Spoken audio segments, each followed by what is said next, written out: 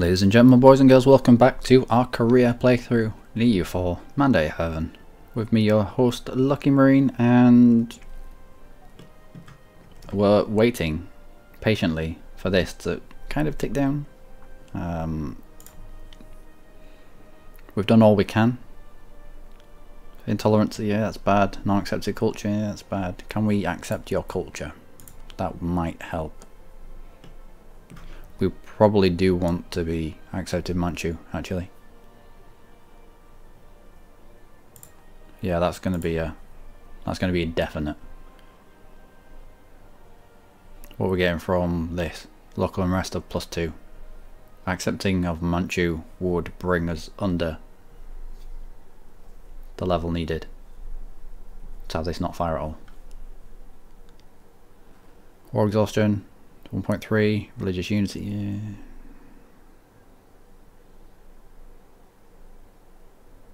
And separatism will come down. War exhaustion and the separatism between themselves should be enough in the next few years to bring us down to an acceptable level. What are you in there? Flat. With a 4-6 composition. Can you get away with a 4-6 composition? It's bizarre. Now local military power. And that's what you can do with me. If you're doing a military idea, then just get all your tributaries to contribute military points. Which means every January you get a massive dump of military. I say massive dump, but he'll get like 2 from Langzang and let's have a look. He'll get like 1 from Korchin and 2 from Haksai and like 5 from us and 1 from Yanzhou. And there'll be some that he won't be able to get a monarch point from, and at that point it diverts to either money, which is not needed, or manpower, which again isn't really needed. So if you're too small for monarch points, it flips to money on manpower. But the bigger you get, the more stuff you have to contribute, which is why we want to get big to the point where we can start challenging him for the Celestial Empire, which might be a bit difficult to do. How are you getting on? 1.1. Alright, so it's coming down. We did take a big lump very early on. 138 aggressive expansion it was. 138. Nope.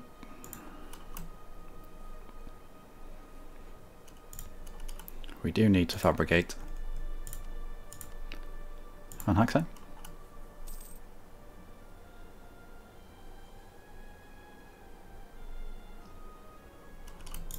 Are you come back now?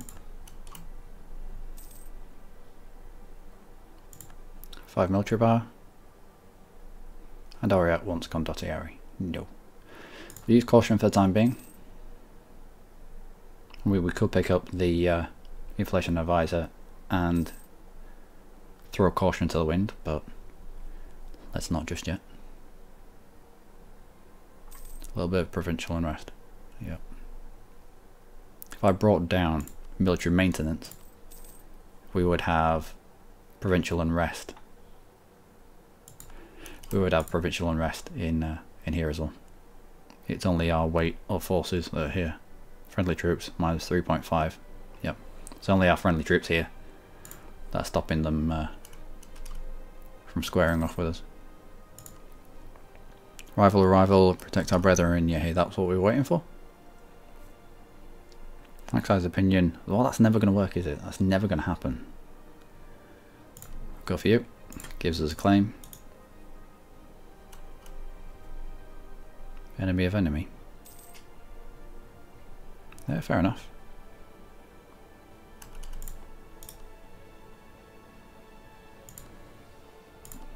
Grab your own.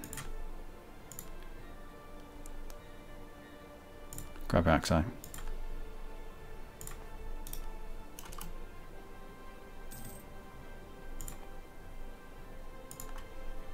Oh, that's our humiliator, I think. We'll wait until this has dropped down a little bit more. The last thing we need is to be at war, pushing up our war exhaustion. And then, how many was it going to be? Oh, it's come down to 8. It was something like 23. And then the last thing we need is like 23,000 Yanzhou separatists popping off behind us. Gives us time to fabricate a little bit more on Haxai. We should probably be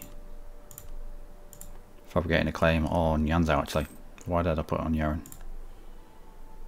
I don't know. Who is this? Sorry, no, come back from him.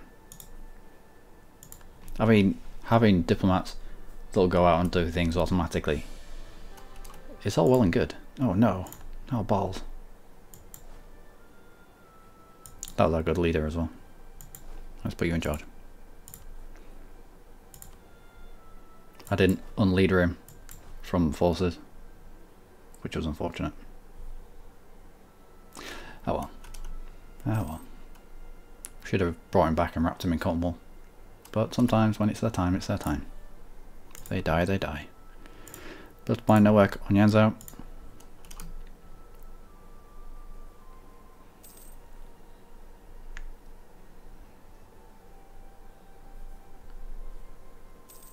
Can we fabricate on anything? We can.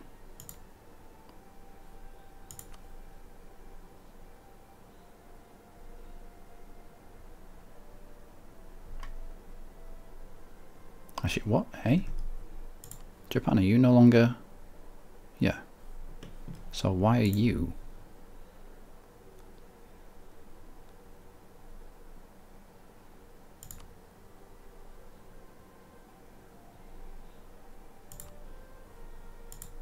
Oh. So you don't start as Japan anymore. You start as Ashikaga. That threw me off a little bit. I was like, ouchie, why are you not under Japan? You're under someone else. You're a daimyo of someone else.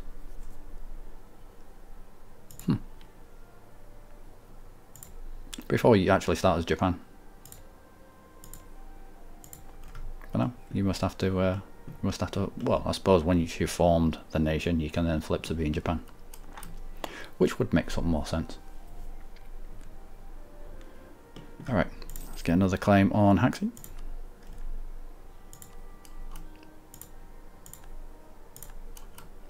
Jiren, which I assume is where the trade node is. The Jirenish trade node.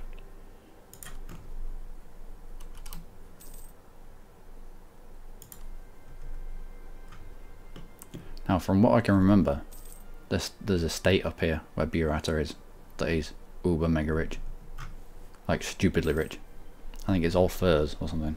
And yeah, that will be where we make a lot of our money.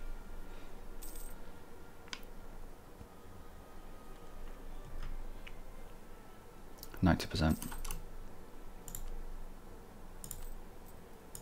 90%. Gonna have to. We need this to tick down. I'd rather spend the points and have this tick down to 0, and then maybe something happen. We lose the stability, and it come up again, bit by bit. But when you're hovering at 90%, it just needs one bad roll for you to suddenly have to deal with thousands of separatists. And if they all popped here, I wouldn't be confident of us winning. Well, I probably would be, but still. Here we go. All these are ducats. But still, I'd rather just get the rebel factions done out of the way. Let's up all you. Check your own boats. Bring you around. What's that done?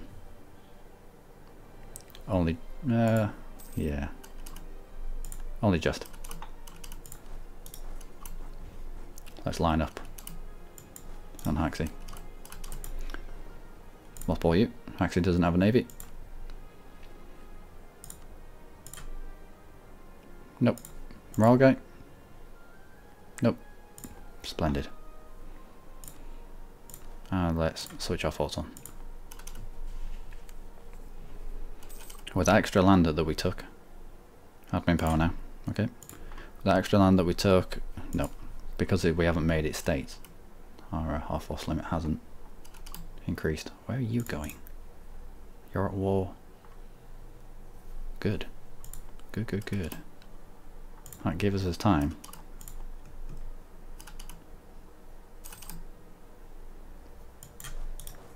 Right, we want to get to Yi before Caution can take it. But we also want to be stacking up on their capital as well.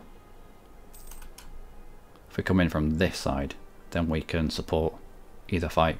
If we come in from that side, then I would be confident of being able to support a fight if it popped off at Yi. Chances are we'd have to come all the way out and then round. So let's sort our feet out first, and then start the fight when we can. Might as well bring you back. I know it's only a few percent until we can get another claim, but chances are we're not going to be able to take that claim. So clear war, Yi. Split evenly.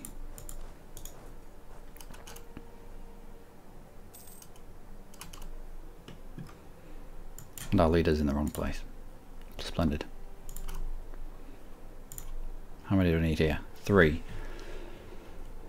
And we all need 1 here.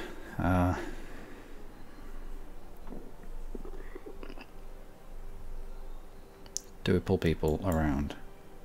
Now we know that there's at least 10,000 Haxians up there. So let's pull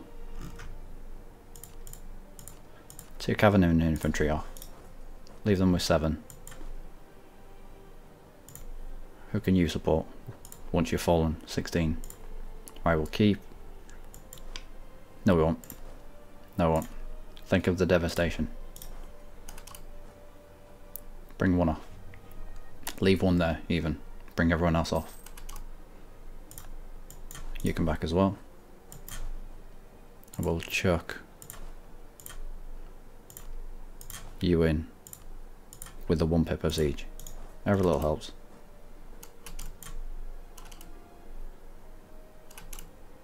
Ring wants a royal marriage, which is always good news.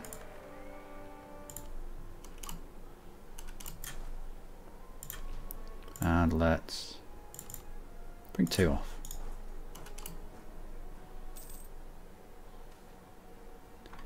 Infrastructure, which is base tax, which is admin power. I think I want to go for base tax. Admin points are the ones that count.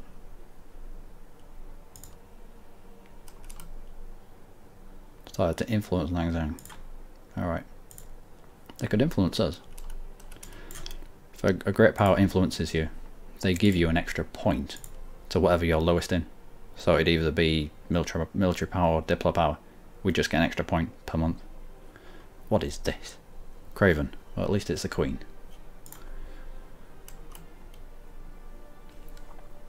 And so we wait. I don't want to overextend too much. I don't want to be taking too many losses. I really don't want 6,000 people here when I only need 4. But last thing I need is Taxai to come tearing out of the mist with all his cavalry and destroyers in the flat, because they get some bonuses in the flats. If you saw when we were fighting in the mountains over here somewhere, I think it was here, maybe, I don't know. We're fighting in the mountains and they got a penalty for fighting in something that wasn't flat terrain. Stands to reason, so they get an advantage of fighting in flat terrain. Let's not hand them any advantages. Oh yeah, 4th tributary state. Ooh, that'll be interesting.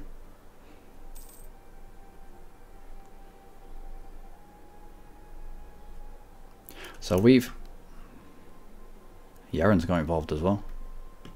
So this is it's what happens in this part of the world. One person, it's like circling sharks. One of them is deemed to be weak, and so everyone piles in on them. We're just going to have to not be that weak shark.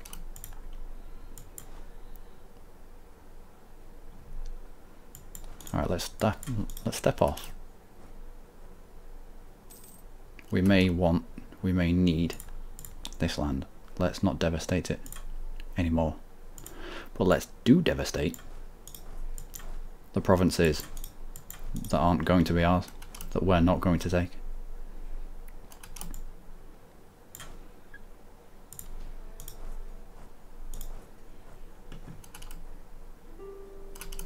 Oh wow. Oh wow. Oh Korchin, what have you done? Korchin brought in Yeren. Does that mean that you're allies? Oh no. Oh, this is not good.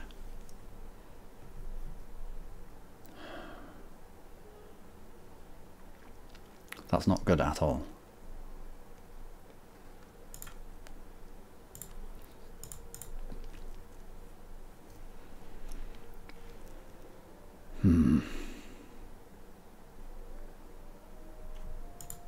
You don't have any money because you've just been pieced out of another war.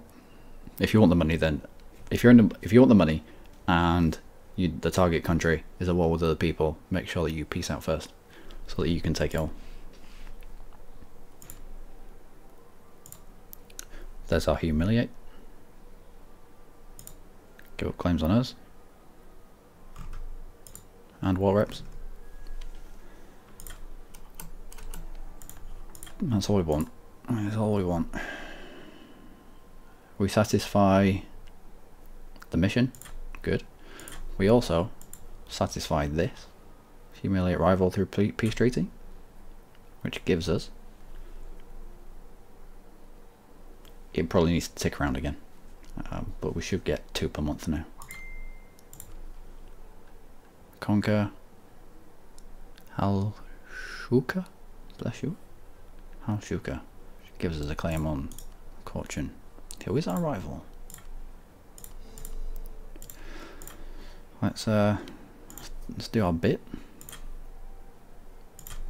Wow, really? Why? I suppose we have less overextension this time around. Still non-accepted culture. Can we accept that culture yet? It'll be Manchu, won't it? Where they have 7 development. We need to accept Manchu as quickly as we can. The Manchu... Yeah, we do. We're going to be expanding up into all of this. It makes sense to accept it. We're only going to be taking more. Wow. Korchin and Yeren.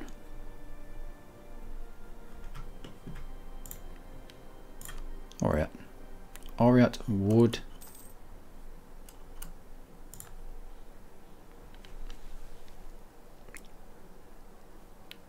Now I don't think they can call me into a fight against me, but let's continue to improve relations with them. Let's wait until the point where they can't call us in. Offer this alliance. Because it's essentially Oriat and Mongolia. Us being allies with them might stop a Korchin Yeren tag team fight against us.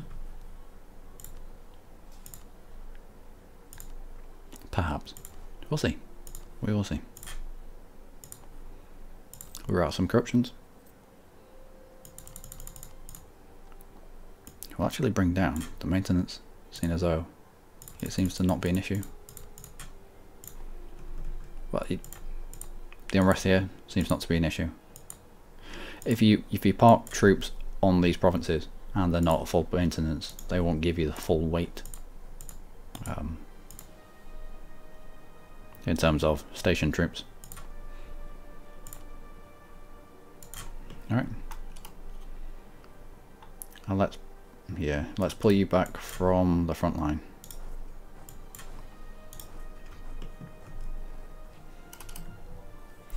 And let's also get some ships out as well. Some trade ships. I doubt we're up at our limit, nope.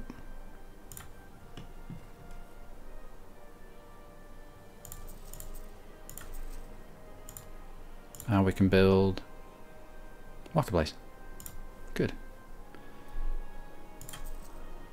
I know for certain that is a place of trade. Oh, and this, by the way. This is prosperity. And if this bar fills all the way up, you get all these good things. Now, this doesn't happen if you have devastation. So you want to protect a certain amount of provinces so that they can be prosperous, especially important provinces of trade. Also, I found the longer you can have them prosperous for, the more good they're doing for you. Now he wants to be getting all the way up to 100%. As soon as he pops up to 100%, he can click. Well, he can click this now. He only needs 50 to press this button. But if he waits until he gets up to 100 before he clicks this button, it only removes 50 of this, and it keeps him above the threshold where his forces start being a bit pants. Not that anyone's going to really mess with Ming right now. I mean, just look at it. Look at all this. Let's have a look at Ming's military.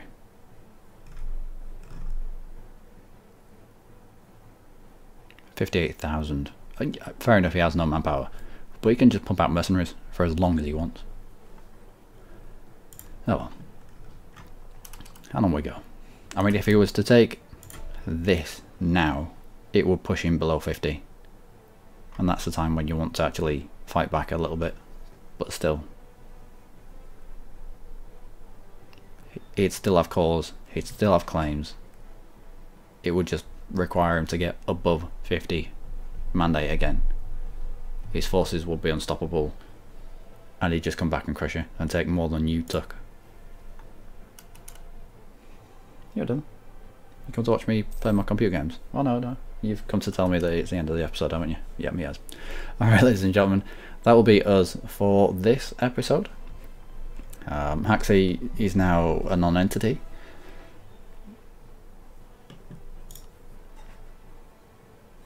Korchin is allied with Yeren, which is fairly bad for us.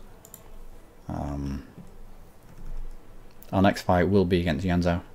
We need to take these two provinces before, I'm sure Yeren's truce runs out before our truce with Yanzhou, but we need to be in there first. We need to stop Yeren from expanding, really. He's got Burata on this side. He can take Haxi, but again he has a truce with Haxi now. We forced him into a truce with us as well, which is nice. Which runs out in 1460, so another 5 years. 5 years worth of getting things stable. Work to the horse limit. Yep. Getting our manpower back and just waiting, really. Mountains, woods.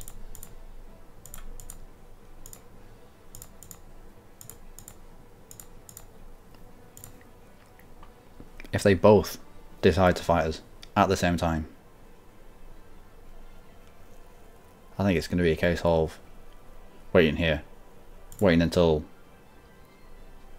they try to take this fort, and then take the advantageous fight. There are rivers all around it, so they're not only going to get the -2 for being in the mountains, they'll get the -3 for a river crossing as well.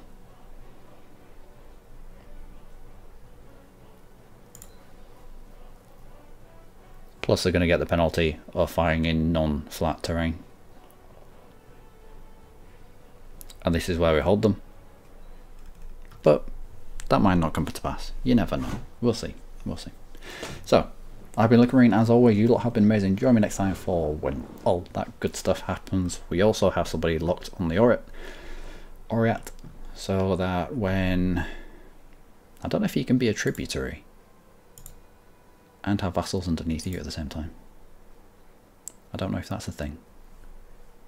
If that's not a thing, then we might as well be improving relations with Mongolia. If then becoming a tributary breaks Mongolian vassalization. We want Mongolia on the other side of Cochin. So we have allies. Anyway, I wish we could see Buryatia, but we can't. Anyway, I've been Luckymarine, you lot have been amazing. I've already said that, but you could be amazing twice. I mean, you know. So until next time, do take care.